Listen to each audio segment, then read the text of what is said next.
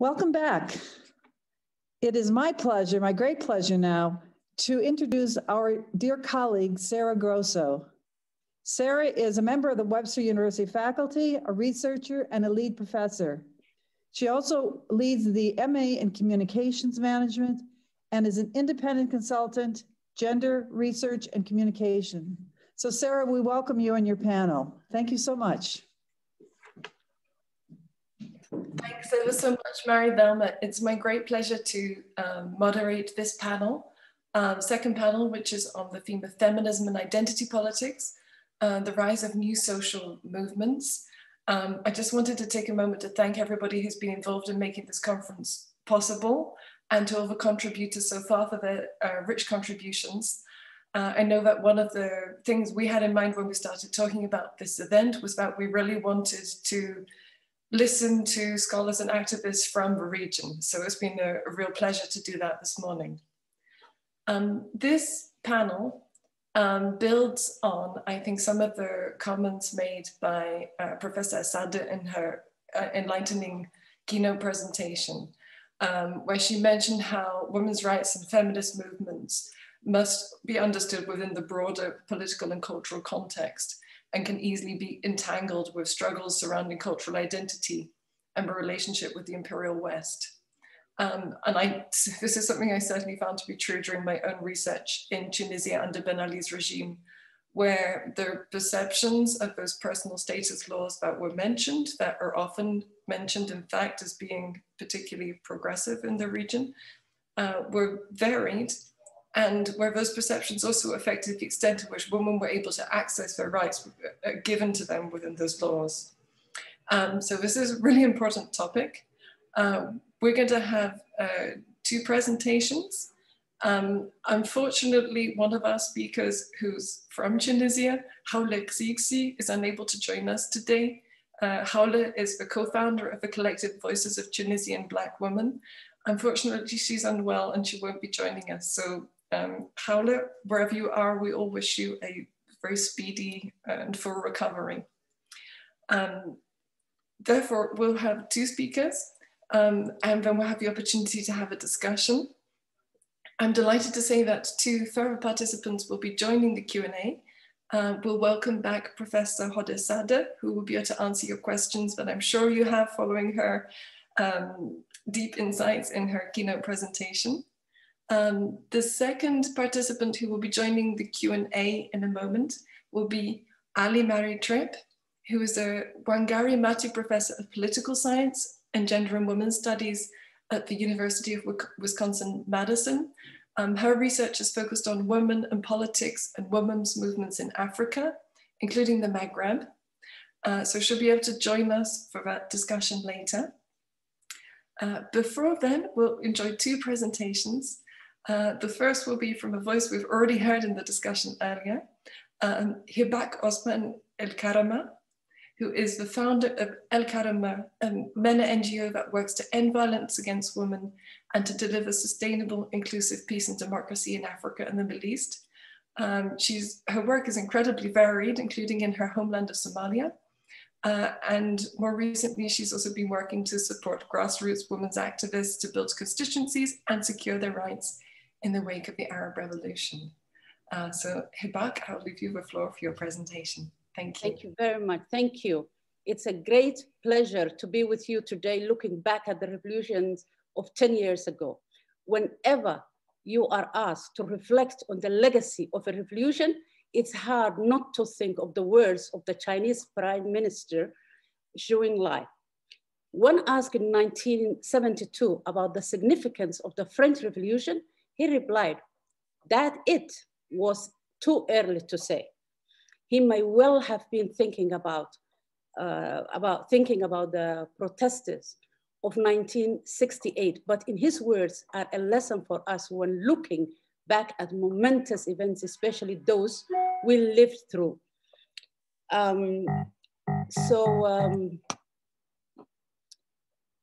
What can we definitively say about revolutions apart from what felt unthinkable at the time? 10 years later, no one would seriously suggest that they delivered on their promise. To have experienced the revolutions at the time, I'm having trouble with the internet. To have experienced the revolutions at the time was truly extraordinary. To see the pictures of the crowds gathering on Avenue Habib al-Bulghaiba in Tunis took your breath away. To be in Tahrir Square in Cairo, to feel the energy of the people in Tahrir Square was also taking your breath away. And you felt anything was possible. That hope was tempered by realism. Women especially did not walk out into those streets blindly. Women truly knew the challenges that they faced in trying to bring change. They knew how strong the resistance would be within and without our societies. They knew that it would be women who faced the first and most ferocious backlash. Perhaps most of all, women activists recognized that the people's anger alone would not lead to a better society. Activists knew of the importance of an organized and established civil society.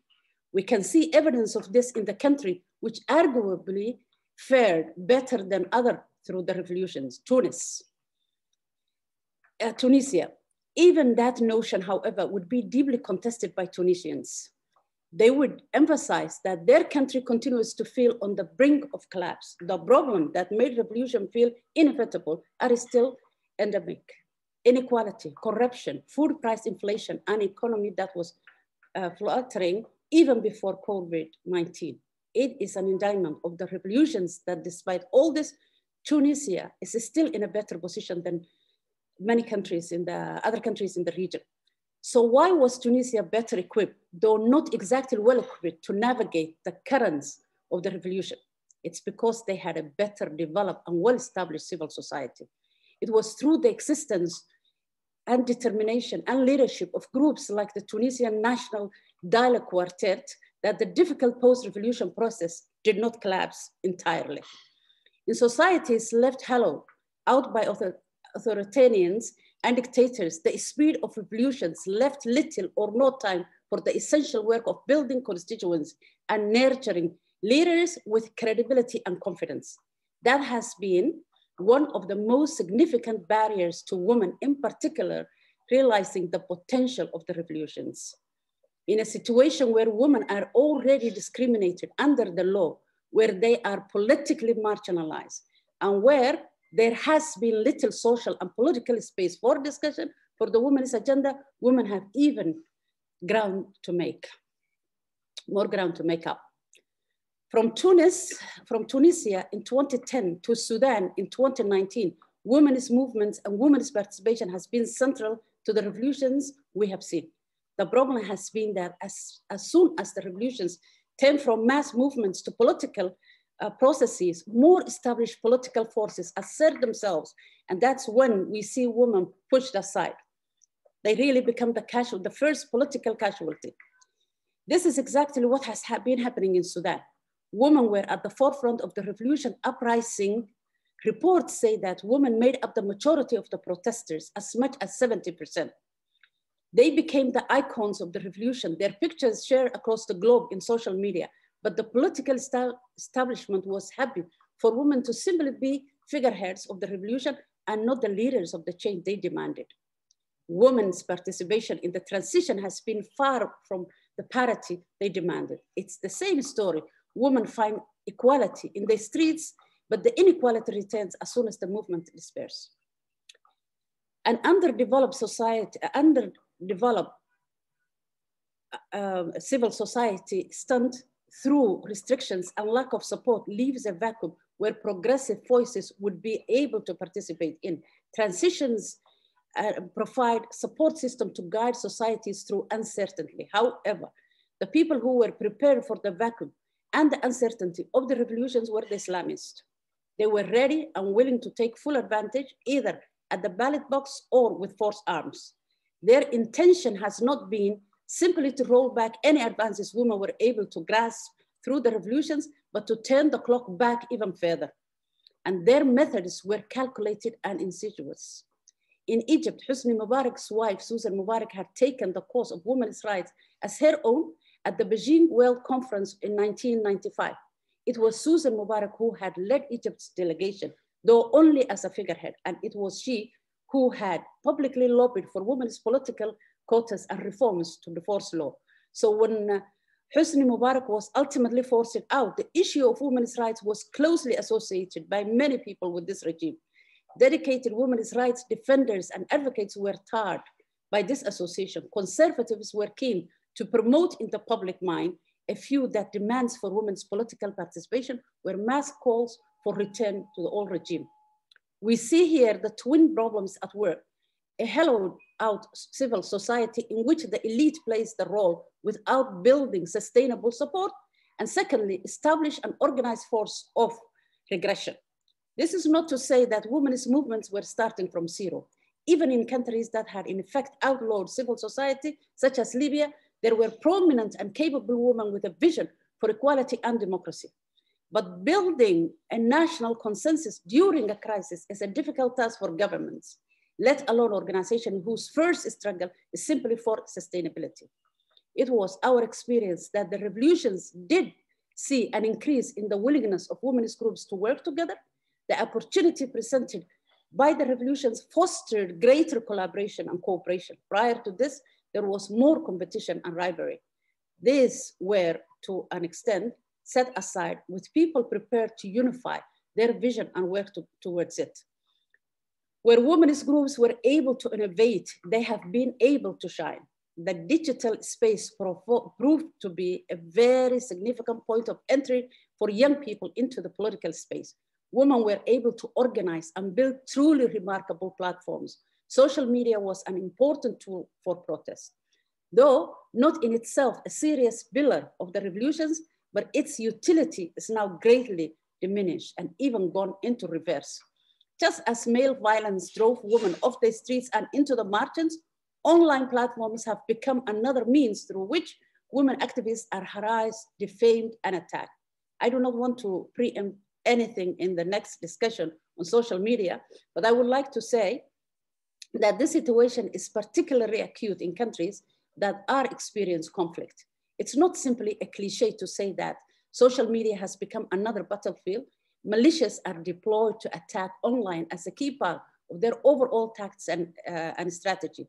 Social media has become more dangerous place for women and girls, something that has become more prominent during the current pandemic.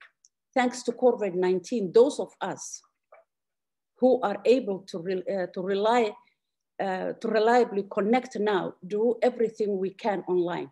It has meant we have been able to approximate much of our work, but it has also exposed the limitations of technology. Not only are we subject to a regulatory wasteland where our data and access are at the mercy of big corporations, but online work is an adjacent to activism and not to substitute. Though it is significant for organizing and mobilizing, though its significance for organizing and mobilizing are questionable, we still see how important traditional media and social media can be for inspiring in a fast scale. Global social medias are still able to give voice to those who have been politically marginalized. Black Lives Matter emerged from a very particular and very local issues. It quickly transcended them to become a call to action globally to address, to end racial injustice and inequality. It is a movement that we in North Africa and the Middle East especially need to pay heed to. We have all been outraged by the murders of George Floyd, Breonna Taylor, Eric Garner, and so many more in the United States. We are all disgusted by the brutal attack on the musician, producer, Michel Sackler by police in France. We see racism bled the lives of Black and brown people across North America and Europe. But we must recognize and actively work to end anti-Black racism in this region. We need to dismantle the systems of oppression that led to appalling treatment of refugees and migrants moving through North Africa, the abuse of domestic workers, and the everyday discrimination and marginalization experienced by Black people across the region. This urgently needs to be a national agenda across North Africa and the Middle East. There are more global policies and attitudes that we must address. I explored earlier the internal forces that confronted women's movements in the revolution, but they were not the only enemies of justice and equality. For all that many international governments wish to emphasize their commitment to democracy, it is a fact that foreign influence and interventions throughout the last decade have been misguided, misconceived, and entirely disastrous for the people of the region. I only imagine the world we might be in had the billions spent on military aid being instead invested in education, sustainable economics, and trying to prevent climate disaster. It is fair to ask why international governments save their most ardent support for warlords and dictators rather than those with a hope of building more democratic and equal society. The immediate post-colonial era was drenched in the blood of African democrats murdered at the hands of the retreating colonial powers. Equally, foreign governments conspired with authoritarian era that led to December 2010, prodding institutions whose facades and corruption were supported by the international community. The Arab revolutions were bloody, especially so for women and for a new generation of activists in jail, in exile, in the grave. When we ask the question, why did the revolutions fail? Let us not forget that there are answers to be found here in Europe, as well as in North Africa and the Middle East. At this time, we should not forget the moment we identified as the start of the revolutions. A man trying to make a decent living was so desperate, so frustrated by corruption, at once both petty and all-consuming, that he saw no future for himself. The problem, one that in this day has not been solved, is that people recognize themselves in Mohammed Bouaziz's despair. That is why his death stirred millions of people. Too many of the same problems are apparent in the lives of people, and too many of the same problems are apparent in the lives of people across the region. Does that mean we are still living through the revolutions? Thank you very much. Thank you ever so much, Hibak, for that passionate. Yeah, just the last thing I just would, if I can go return to, in conclusion, I can only return to what Shun Lai said. It is too early to say anything at this point. Thank you. Okay, thank you ever so much for an extremely passionate presentation. I really enjoyed it, but we'll hold off a moment asking you questions. First of all, we'll listen to our second speaker, Asma Khalifa, who's a Libyan activist and researcher. She's been working on peace building in Libya. And in 2016, she was awarded the Luxembourg Peace Prize during the World Peace Forum, and has also been named one of the 100 most influential young Africans. She's currently working on her PhD at the German Institute for Global Area Studies in Hamburg on the impact of the civil war on intergender relations. So Asma, the floor is all yours. Thank you. Thank you so much. And building on Hibak's great presentation, I will make the case that the work for uprisings and revolutions is indeed continuous until we have achieved a transformation. I will address the importance of equity and solidarity within the feminist movements in the Middle East and North Africa. And while I try to give the background for examples from Libya and Syria, for the Amazigh women and the Kurdish women, I would like to highlight that this applies to Black women, women from other ethnic groups, indigenous women, women under occupation, both Palestine and Western Sahara, because I think that's very important to bring always to the light. So I don't want to repeat what has been said about how the revolutions and the social movements in 2011 have managed to squeeze in a space that brought forward a lot of grievances including the rights of indigenous people and ethnic groups. And it wasn't much of an emergence because the struggle was, I believe, much like between the Amazigh and the Kurdish from the 60s, 70s, in response to the post-colonial governments that were in place, who very much had the popularist rhetoric of Arab nationalism, which marginalized and sidelined all other identities that are not Arab and Muslim. So what the women, the Amazigh women, for instance, in Libya more specifically, we emerged as part of a political struggle and not more of the linguistic rights that has been around. And that's because it was for us, it was confounding that women's rights are just being related and put in context of women's problems, because every problem, every social issue, every political issue is a woman's issue, and is a women's rights struggle. So I remember we organized in 2015 for women to meet and elect themselves for the Amazigh Supreme Council, which is an indigenous entity that was elected by the Amazigh people. And from there, we try to work also with the women in local governance, trying to bring in trying to strengthen their gender agenda, but also to bring in that their very specific experiences as indigenous women need to be reflected in policies and in response programs to women. What I think we failed to do very much is to connect more regionally with our sisters in Algeria and Morocco and Tunisia.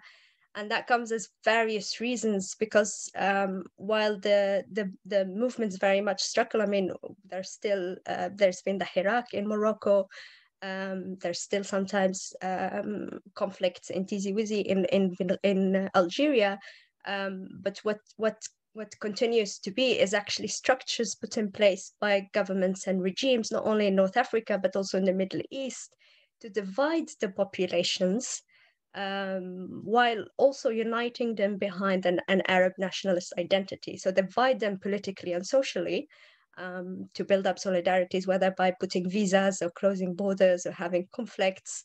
So it's not easy to meet other activists. It's not easy to connect. And of course, there's no funding in place for a lot of the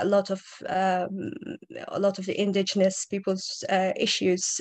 There is a lack of recognition, not only in North Africa, but also internationally, because as Hipak has said, because some Western governments and other governments are making friends with stable dictatorships and stable authoritarian regimes, and bringing issues of indigenous people or ethnic groups in particular, or Black people, is very sensitive to such governments. While the Kurdish women, for instance, were much more successful in their solidarity and transnational connections, because when the Kurdish organizations couldn't work in Syria because of the invasion of Turkey, they were able to operate in Iraq. If they weren't able to operate in Turkey, they'll be operating in the Kurdish region. So it's the transnational aspect has made activism much more impactful and successful, and has connected more resources. And that makes me move to my next point, which is that the feminist agenda in MENA has to be transnational. Our issues are connected, our conflicts are connected, our wars are connected. There is no way that the war in Libya, the war in Yemen, is only influenced by Libyans. There's the Emiratis involved, the Saudis are involved, the Turks are involved. We are surrounded by neighbors, the Egyptians, the Tunisians. So it's to me, it's important that all the feminist movements of all these countries come in around and to support the women's struggle on various agendas. I'm bringing war as an example, but it could be in other issues. There is unfortunately not a lack of issues in the region. there's movements, the feminist movements also have to recognize that the political and social struggles for equality are not just rooted in social norms and patriarchal cultural practices, but they're also put in structures and systems, meaning we can't participate, as another colleague I think have highlighted, we can't participate in governments and in electing bodies that continue to marginalize Black people, that continue to marginalize Indigenous people, that continue to marginalize all other groups that are oppressed. So we have to, it has to transcend, so to speak, a lot of limitations and issues, and that's a challenge, because there is a lack of acknowledgement, as Hibak has said, in the Middle East and North Africa, of racism, even within our communities. And it is large, it's pretty big, it's a big issue, but it is seen as a Western issue, more concise, is seen as an American issue, which is extremely problematic, because if slavery is only seen as an American issue, there's a lack of acknowledgement then of the entire occupation of North Africa, the slavery history of North Africa. I mean, it's incredible, and it still impacts today the issues of migration, of refugees, the abduction, the human trafficking that happens across North Africa and Sub-Sahara, these big massive networks, the dehumanization of migrants, of Black people in all of these countries, and unfortunately our colleague from Tunisia wouldn't have been around to have elaborated more on that. But we have to reach a point as feminist movements in MENA where we think more intersectionally. We need to reflect intersectionality into our work, into our agenda, not only just to acknowledge that these issues also exist in our societies, not only in other societies, but also to understand how we can transform these power relations. Because to have gender equality, you are aspiring to end hierarchies. And hierarchies are not only gendered.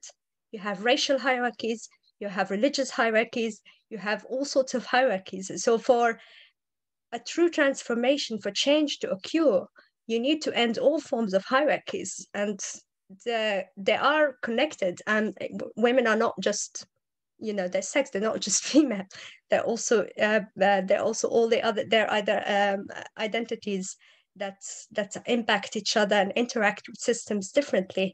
So I believe that there also is a challenge of lack of flexibility, and that needs to be addressed, because the flexibility strengthens the movements. I understand that there are struggles and histories that we build on as feminists from other women before us, but it's not. There's nothing that is a constant. We learn from them, we respect their struggles, but they're not ours today, and they're not going to be ours tomorrow. For sure, the future feminists will have different agendas, will have different views, and so we need to have this flexibility to end this also intergenerational, I think, divide in the feminist movement in MENA. There is an intergenerational, I believe, conflict between women and between feminists. So to make it stronger makes us have a better chance in equalizing power, and end all forms of, as I said, social hierarchies. Thank you. Thank you ever so much, Ashna, for a very passionate presentation that I think joins Hibak as well in underlining how important it is to address the intersectional issues that are present here, as well as to acknowledge the deep, troubling historical and political roots of the current situation in many different aspects. We really feel mentioned a lot of times the shadow of colonialism, these post-colonial states, and even the shadow of slavery that's just been mentioned. I think there's going to be a lot of questions. we can open up to questions from the audience for Asma, for Hibak, also for Hoda Sadda, who's kindly willing to answer questions as well. I'm just looking at the chat at the moment, and somebody is asking, how did the 2011 at US affect the Arab Spring? And who benefits from slowing the social transformation in the MENA? So I don't know if there's anyone who would like to try and address that question.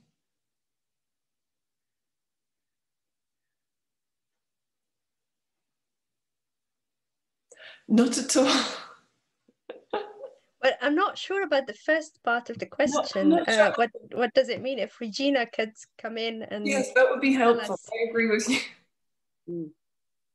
Hi, Asma. How are you? I'm Regina, and I'm from Mexico, so I'm kind of new to all this Arab ideology and everything. Like, I'm like I've only had the American like vision. Okay, so. You've been talking about the Arab Spring on 2011, but on the 2011 also happened the 9/11, and that spiked an anti-Arab, anti-Muslim movement around the world, in my opinion, in my point of view, and from what I've learned. So from what I'm hearing is that this Arab Spring was meant to be like an awakening in these countries, and women coming, like gaining strength and everything. And I feel that after 2011, like in the United States, all those efforts were like, okay, stop it. We're gonna start a war there. And those changes are not gonna happen, in my opinion, in my point of view. So who benefits from this? Like, is this colonialism like not wanting to leave their colonies, or what's happening? Like, why, when you were in this amazing movement, suddenly the Twin Towers come down and it's all the world against the Arab world? Did I make myself clear? Sorry. A little, but I think I know that. Just would you like to go first, though? I was actually going to think Dr. Huda should go first, but okay. Look, it's just one of those things you really don't have any. I don't have any answer that I could tell you. It's very complicated. I don't think it's, of course, extremism and anti-Americanism, and America being anti-Muslim, and it became an inspiration for fundamentalists anyway. I think it was, I don't think it has a direct, I don't see any connection between the revolutions, and I stand to be corrected, and what happened in 9/11. I cannot really tell you what the connection is, and maybe the academics, would like to take this one. I honestly cannot answer. I think it's too complicated to go into, what happened and how. I feel like America became also extremist. We're extremists here, and they basically, helped each other to America mobilized to be anti-Muslim, and the fundamentalists basically pointed that out, and it became their inspirational song. That the West was anti-us, and it made it easier for them to recruit more, fundamentalists and extremists, and ISIS came. And so I think for both sides, for the West and for the Middle East, I think it was the beginning of the end of, of trust and relationships with the West. And I think I will leave it at that. Maybe Dr. Hoda Sadda might have a better answer. I'm not sure about a better answer. It's a difficult question. So I don't think I will attempt to link it to 9/11, but I will say that, I will respond to who benefits. So unfortunately, who benefits first, the first group of beneficiaries, if you like, are dictatorships and authoritarian regimes. I mean, we need to understand that these revolutions really shook very, long-lasting political structures that served the interest of a small political elite. Definitely, and this is what we describe now as the counter-revolution. I mean, they are, fighting very hard to continue their hold and control over the fate of many, many people, unfortunately. But of course, I mean, I would join Hibak in saying that, you cannot, we don't excuse the world, if you like, let's call it, other countries, Western countries, but also other countries that have very large vested interests in and businesses with these regimes. And by continuing to support them and giving them financial aid, they actually prolong their lives. And we always say that maybe if they don't, not maybe actually, if they stop getting this support from the world and from other countries, they will not be able to last very long. And maybe we will have a better opportunity to overthrow these oppressive regimes. So it's really a combination of, it's local, but also global forces. It's not just one group of people, so it's very complicated. It's very complicated. It is, it really is. Yeah. And to me, I think this speaks to actually exactly the panel topic of how feminism is wrapped up with identity politics and how women's rights in this region in particular are bound up in broader geopolitical struggles. I'm thinking about, for example, Abu Lughad's article on Do Muslim Women Need Saving? And this trope being used as a pretext for interventions in places like Afghanistan to save Muslim women. So the perception of women's rights, I think, is really important. And I think some of you have spoken towards that as well, and how this can lead to international as well as internal opposition to women achieving their rights in the region. We have more questions coming in the chat. So Ali is asking if you could tell us a bit more, please, about the intergenerational divide. It's an interesting question. I will try to also answer that briefly within time.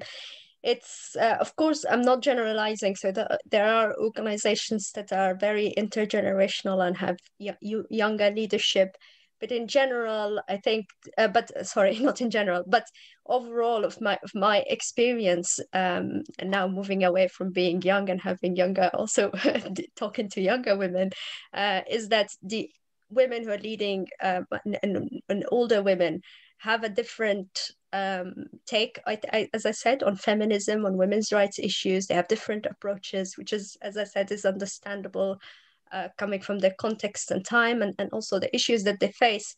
But there is, I think, part is a cultural aspect, which is that the respect and putting forward the elders, that does not acknowledge the experience, the expertise, and the knowledge of younger generations. So there is a lack of confidence in younger people in the Middle East, North Africa, on various issues, not only women's rights issues. And I see also that the younger feminists bring in more radical views on multitude of issues that is seen sometimes by older feminist organizations and leaders as something that does not fit our context, that something is shocking, that there are still certain cultural norms that we need to respect in our societies. So that there is this divide of approach and perspectives, and unfortunately, lack of conversations between us, because there's no space to do that.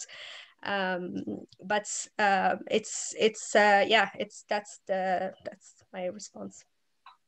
And I don't know if anyone else wants to come in on the intergenerational aspect of differences between groups of feminists. So shall I come in as a member of the older generation of course. to engage in this discussion? Well, you see, I mean, I think I agree with Asma, but I'm going to like try and present it differently. I think this is what I try and do. So, I mean, there is absolutely no doubt that there's a new generation of young feminists who are breaking taboos that the old generation considered taboos and did not touch. And I mean, again, I always like to talk about this issue of sexual violence against women, which was taboo and which was one of these, topics that we all stayed away from. We just tried not to address it. It brought in too many, many issues and challenges and so on. So this is true. I mean, there is definitely no doubt that we are in a different world. I mean, we are in the world of social media.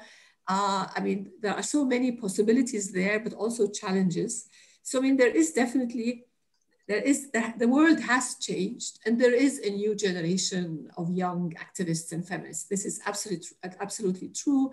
And they have more courage and they have, I don't want to say more courage, but they definitely have more opportunities to reconnect with other groups all over the world. And this, brings in a new meaning to solidarity. Now, solidarity existed before.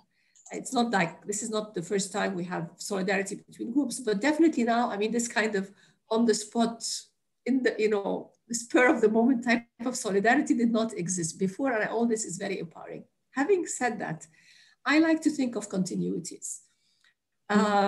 Whereas I acknowledge that, I mean, there will always be intergenerational, issues. I mean, this is life, right? But I like to think of continuities, and I like to think that there, certain important, if you like, milestones have been covered that have enabled certain discussions to happen now. And this is really what I try to do in my talk. I start with assault police, and there's, and this new generation of feminists who really breaking grounds.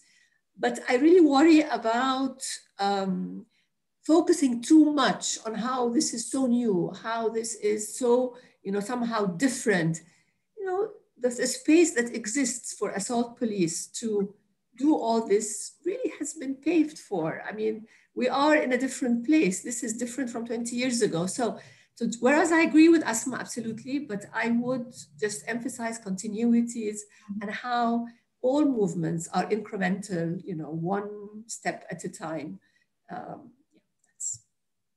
think this could be a good moment to bring in the second part of the question, which is about intersectionality and how this has taken hold. Maybe Hiba, or sorry, Asma.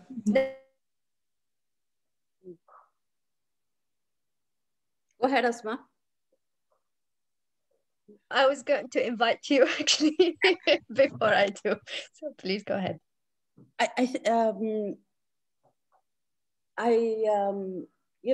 Again, I hate to say it's complicated, because really it's the situation and where you live and that really influences you. And a lot of times you have to mix the old with the new. And, as women activists, we're always walking in a very thin ice where we don't want to be accused moving away from who we are. But at the same time, if we are going to influence our people, we need to look like them, talk like them, understand, and have the language. There are certain places that you wouldn't even dare to go. You have to always have other women who understand that community. So women's movement and mixing all this intersectionality and all that, it's what you have to do. You can't do one thing without the other. And coming back to the intergenerational dialogue, and I think there's a question on that. It is not easy. I think as older generations, I think Dr. Huda and I, of course, that generation, I think we have this parental, relationship with younger. I certainly did at the beginning, always. And things change. And every time you need to change the way you think. But there has to be, the role that young people can, they can move faster, faster than we did. They have more equipment. They have the social media. They're more articulate and daring, because we really, in order for us to go to school, we have to negotiate. We have to negotiate with the clan, with the parents, with this, and they don't have to. It's natural to send a girl to school. So there are so many things that we went through. And without wisdom and understanding who you are, you really are not going to influence anyone. It will just be an individual thing. So, for example, what we are doing is, building the leadership, giving them the exposure, but they have to also understand the wisdom and the importance of having, the older generation also working with them. So it has to be something that we can, they have to understand that we need each other. It's not the old way or the right way, because the fact of the matter is, they still need, if they're going to be talking to themselves, that's okay. But if they really want to influence at a greater level, then they need that experience and that guidance, and also the recognition of the society. Because if young generations go to villages and say, okay, we're going to do this and that, villages need people who have been working with them. And sometimes it's like taking a permission. So it's complicated, and you just have to be graceful and humble about it and all that. So sometimes we feel the aggression and all this. So there's going to be always that dynamic. But the fact is, it's very important to work together, and that solidarity between generations is very important. Culture is important, religion is important, society is important. Understanding is not one of those things that you can just immediately attack. You don't do that. But so we have, I think for Dr. Huda's generation and mine, we have learned how to navigate. Whereas young people, sometimes I feel, they just go right there, with all respect, of course, and appreciation. So again, it's something that you have to really, navigate and appreciate the wisdom, and we need to appreciate the energy and the knowledge and all that. So, this is, the beat goes on. What can you do? Would either of you like to reply? Because there's another question that's come in that also speaks to this more nuanced view of feminism in the region that's coming out through the discussion. Matthew's asking us to talk about the need to come together as a region in the face of the challenges of inequality, that are gendered forms of inequality. And we're being asked about the role of Islamic feminism. Do you believe secular and Islamic feminists can unite in the face of common issues when they're based on somewhat opposing ideologies? Do you agree with the argument that utilizing largely Western feminist epistemologies is contextually inappropriate? Does this divide make it easier for elites to quash movements? Asma, you wanted to start on that? Yeah, sure. I can try. I think absolutely feminists of different political views and religious views could come together. There is the biggest goal that is in common for us, which is equality, is a very much a strong bond between all of us. But how we come together is I think the questions that most of the Muslim feminists who are spokenly open about issues of interpretation and text and Quranic text and the hadith are based abroad or based in countries where they're not going to be prosecuted. And that is an important thing to flag. While I love to learn and read from them, I cannot bring their discourse in my own context, because that's a death sentence for a lot of feminists. So I also cannot openly bring a secular perspective. So I have to, in Libya more particularly, I have to navigate much dangerous water. So the work that they do is so important, that they generate knowledge, and they try to transform a lot of these texts that have problematic equality issues, but how we can bring that to our own communities without generating conflicts is I think a discussion that I would love to have with Muslim feminists. Absolutely, I would love to learn how I could do that without endangering myself and endangering other people. But I will address the sorry, was it called the Western feminist epistemologies? Well, as Huda and Hibak eloquently said about continuity, the whole women's movement is transcending throughout history from various contexts. It's not it's not based in the West or the East or the South.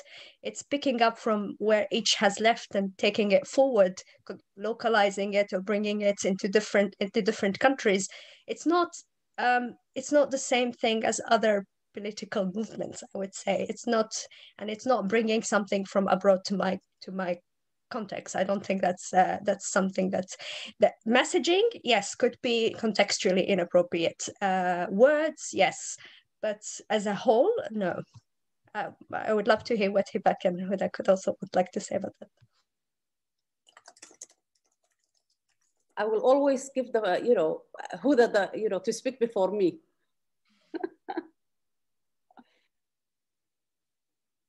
Okay, thanks, Hibak. So I have to say it's so good to see you, but anyway.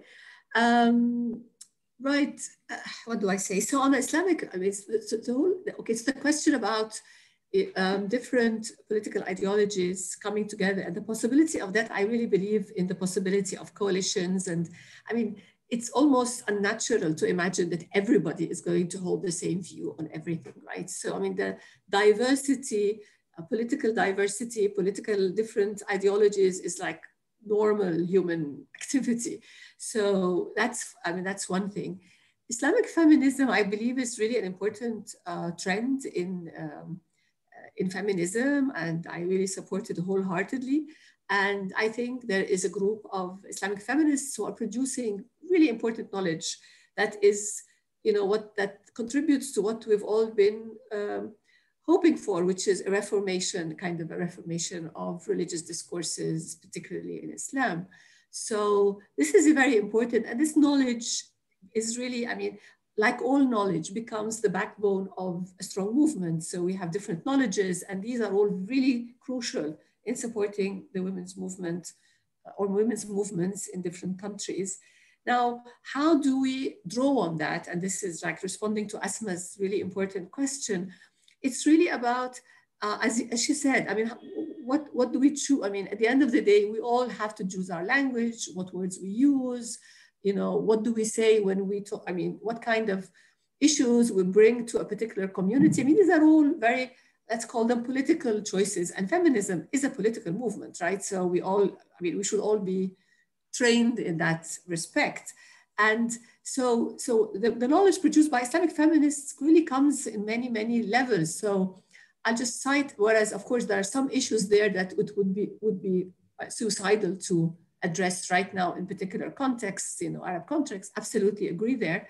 But there are other issues. So I mean, I'll just mention very briefly that in the early 90s, in preparation for the ICPD in Egypt, we actually we created a campaign, and Hibak will remember, to change the marriage contract in Egypt and argue for a no-fault divorce called khola. Now, this was completely framed within an Islamic framework, and it worked. Now, this was not revolutionary in the sense that it kind of really challenged very, very, entrenched ideas and so on, but it was, I would argue that this was a frame which was very much within an Islamic, and we used Islamic language, Islamic precedents, and so on, to push forward a particular demand for women's rights. And it worked. So again, I'm just responding to what do we use and how can we perhaps draw on some of that knowledge to move forward, again, bearing in mind contexts and so on. Now, I mean, the point about the whole issue of intersectionality is really important here. And again, I want to just emphasize what Asma said about, I think now looking back, it's really very difficult to talk about Western versus Arab versus South, I mean, North, South. I mean, when we look at feminisms, we talk about feminisms now, right? There's no such thing as feminism, right? And there are so many strands there. And, women from the South have contributed to the formulation and to the advancement of feminism everywhere. So I don't think we need to be stuck in what I would describe as the moments of origin, so who said what first? Doesn't matter, doesn't matter. It's really about this, bringing together all of these things, obviously taking into consideration different contexts, absolutely, but it is a transcendental, transnational. Transcendental is probably my wishful thinking, but it is a transnational movement that we're talking about. Yeah. I just want to add quickly to what Dr. Huda and Asma said. First of all, I don't think feminism is open for any discussion for us. But what we need to, I never felt it was a Western idea, or I find that offensive, to be honest with you. And I find it offensive when people really think feminism, there is one way of doing things. You know, what we find is like, you know, if you find someone is cooking, you know, and you come in and you say, you know, change all your ingredients. What we do is that we look at our societies and communities and work with what already they have and interweave it in these ideas. So to me, education, for example, equality, you know, women participating at the highest level and at the, you know, lowest level, all these questions. I think the problem comes when you get so stuck with, you know, the ismism or something. Yeah, feminism. It's not. It's a way of life. It's a state of mind. So when we stop talking about, okay, the Western feminists, I totally agree with Dr. Huda. Western feminists and Southern feminists, there's no such a thing. What does that even mean? Everyone is in their little place and they are trying to make sure that women have full equality in education, in health, in everything. That's all. So to me, that's the way. Now, there are some issues, of course, that you have to navigate and make sure that you are saying it the right, you know, way and the terminology. So maybe our feminism, I think the difference is because our environment determines how we do things. So there is no way we could, you know, do the same way as in the Swedish would do, or the same way that the issues, you know, we have priorities, we have this and that. It's just, women's work is never finished, it never ends, but we have to give each other the space to really, to recognize our differences, which becomes automatically our strength together. And that's all about it. Okay, thank you ever so much to all of you. We have a few minutes left, so we can, in less than 5 minutes, try to address a particularly complex question that was raised by Sausan, and that is to do with the ongoing conflict situation, racism, and the oppression that women face in the region. So we're asked how such complex struggles can be addressed in the MENA region with limited resources and solutions that exist within the region. If you agree with that, of course.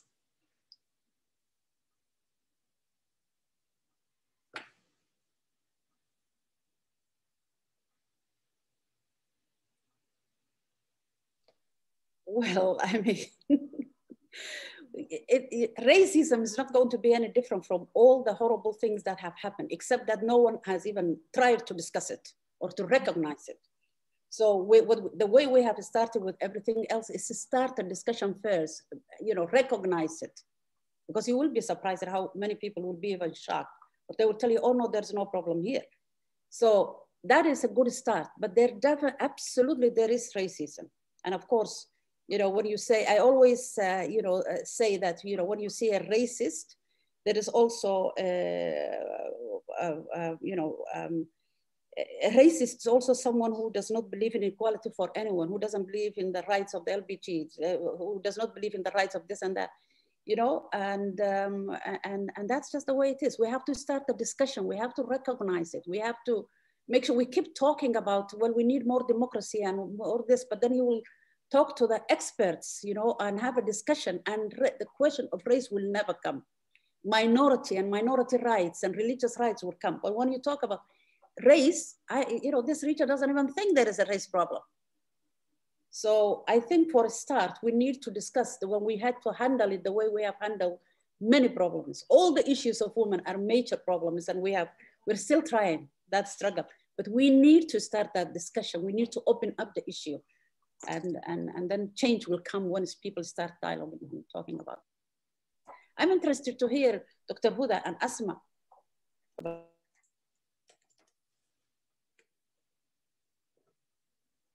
Just lift your hand. Hello. Yeah. Hi.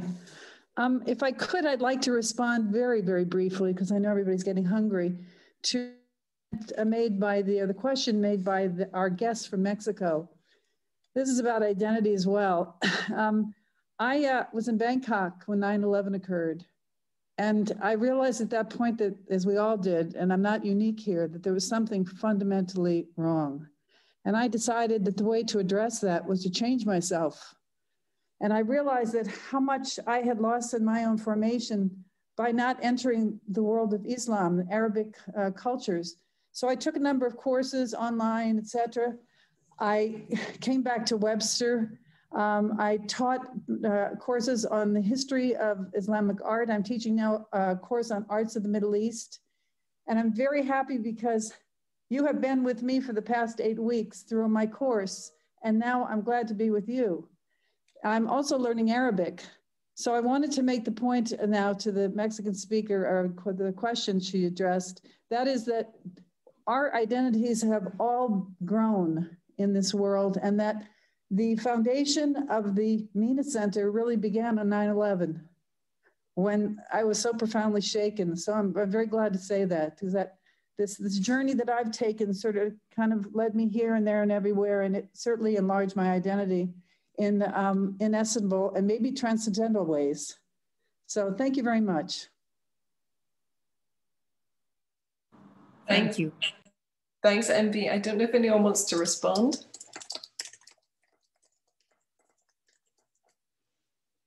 Not at all. No, thank you. Thanks.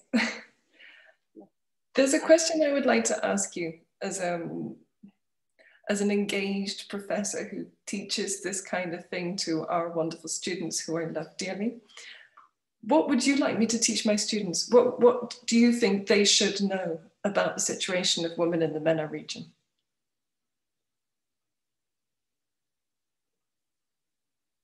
Hoda? Yes, for someone who taught for 6 years in the UK, so I've had that experience, and I think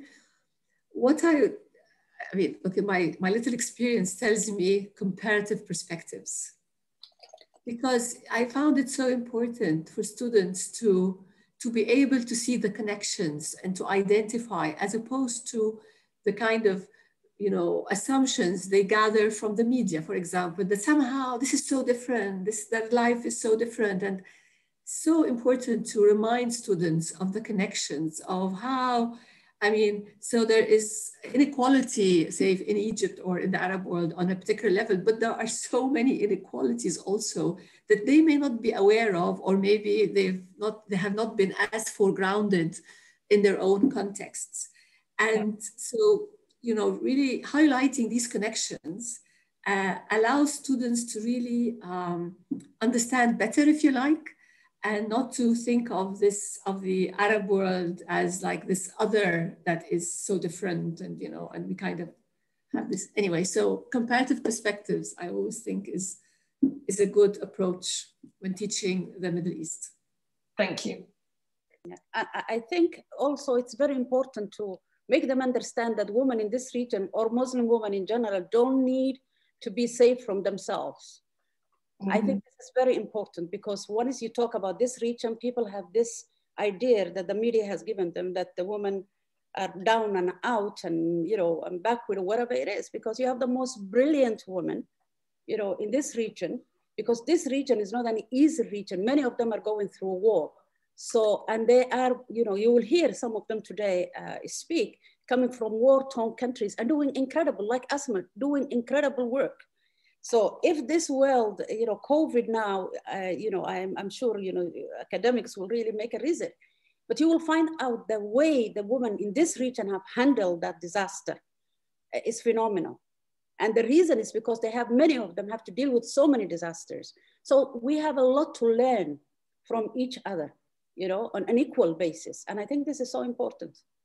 I could not agree with you more. And the particularity of teaching where I do is that it is so multicultural. And half the women in my class can be Muslim women, some of whom come from those circumstances and are incredibly resilient and inspiring and humbling. And my thought with a question related to limitations of a region is the opportunities, is the courage, the resilience, the work. So we can look at it from that aspect too. Asma, is there anything you wanted to add as well? Sorry. No, just that I think also there is students have to learn about women in the region through their agency, not to dehumanize them, not to belittle them, and not to learn from them on them through other scholars. Read for local researchers, encourage local research, amplify voices of younger researchers and university students. Host sometimes a student in one of the classes and let them speak to the class. Yeah, that's what I wanted to add. Okay, I think on this, I want to leave it there with the voice and